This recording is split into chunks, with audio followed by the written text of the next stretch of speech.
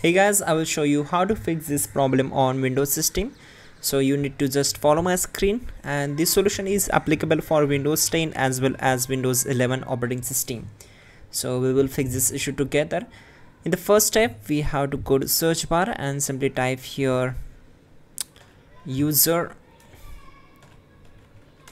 account control settings, or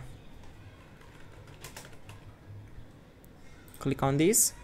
And once we are here, we need to set this level up to this stage, then click on OK and select S.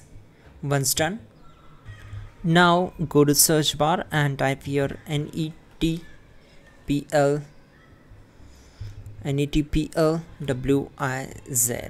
and then click on this. Once we are here, we need to select this and your user, click on properties, then go to group membership and then select the administrator. Make sure you have to select the administrator option, then click on apply and then OK. Now we need to just restart the system.